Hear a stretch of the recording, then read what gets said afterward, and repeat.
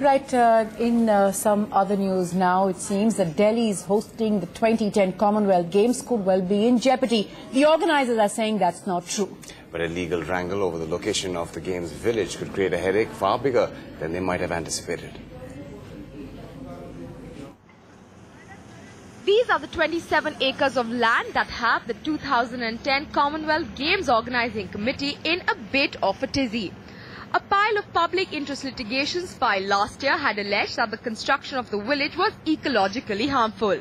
And while the Delhi High Court responded by refusing to put a stop to the construction, the matter is still being contested in the courts.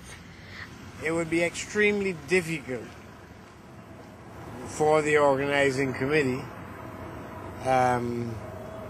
to make alternative accommodation arrangements at this stage.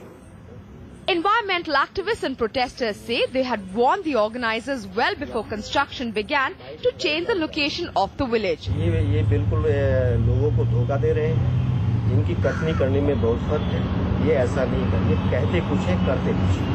The organisers of the 2010 Commonwealth Games are not saying much since the matter is still being decided in court, but they seem to be more than confident of a favourable decision within the next few days that will allow the venue of the Games village to stay at its current location.